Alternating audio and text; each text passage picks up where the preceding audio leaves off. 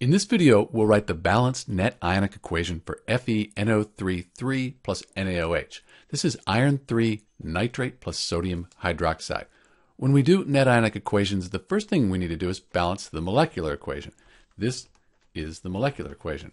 So I can see I have 3 nitrate ions here and only 1 over here.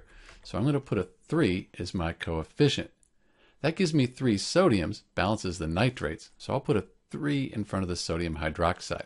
Now I have 3 hydroxides, but I have 3 hydroxides here already. That's fine. I have 1 iron here, 1 here. So this equation, that's balanced. That's the molecular equation. Next, we write the state for each substance. So for iron 3 nitrate, nitrates are very soluble if you know your solubility rules. We're going to write a little AQ right there. That's aqueous. This will dissolve, dissociate into its ions. Sodium hydroxide, that's a strong base, it's a strong electrolyte, so that's going to dissociate as well. A little aqueous here.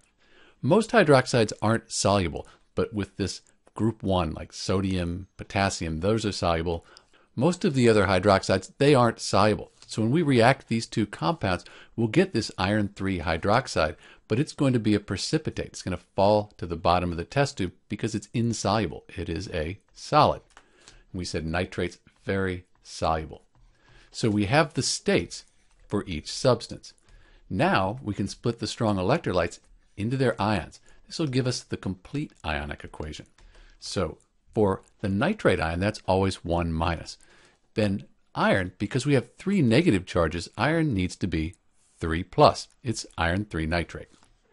So for iron 3 nitrate, we have Fe3 plus, and I'll write aqueous at the end. I won't write that for each thing right now. Plus, we have 3 of these nitrate ions, 3 of the NO3 minus ions. Sodium's in group 1 as a 1 plus charge. Then this hydroxide ion, that has a 1 minus. So we have our 3 sodium ions and 3 hydroxide ions. Oops, there. And these are the reactants. For the products, we have iron 3 hydroxide. It's a solid. Net ionic equations, we don't split solids up, so it's just FeOH3. Then we have plus and minus, so we have 3 sodium ions plus those 3 nitrate ions. Once we've got these split up the strong electrolytes, we can cross out spectator ions. These appear on both sides of that complete ionic equation. So as I look at this, I see I have 3 nitrate ions here and 3 nitrate ions here. Just cross those out. 3 sodium ions, 3 sodium ions. Cross them out. And what remains right here, these are unique, that's the net ionic equation for FeNO3 plus NaOH. Let me clean it up, write the states in, and we'll have our net ionic equation for iron 3 nitrate plus sodium hydroxide. And this is the net ionic equation for iron 3 nitrate and sodium hydroxide. You'll notice I have 3 hydroxide ions here. I have 3 of them here. I have an iron atom and an iron atom.